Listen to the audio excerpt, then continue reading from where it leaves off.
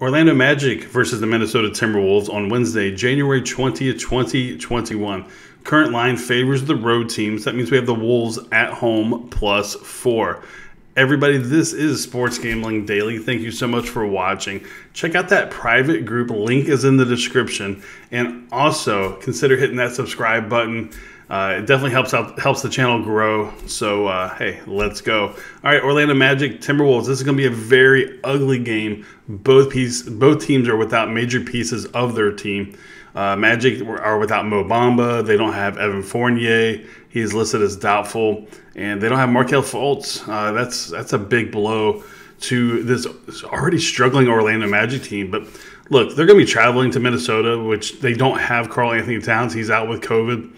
And Minnesota, even though they played Atlanta, I guess the score looked like they hung with the Atlanta Hawks, but they really didn't. That was more of the Atlanta Hawks making mistakes more than Minnesota actually creating those mistakes. Anthony Edwards, what's this guy doing? I mean, he's not living up to the hype of being the #1 overall pick. Kind of disappointed in how he's playing. So overall, look, I think the Magic get back on track here, at least get a dub.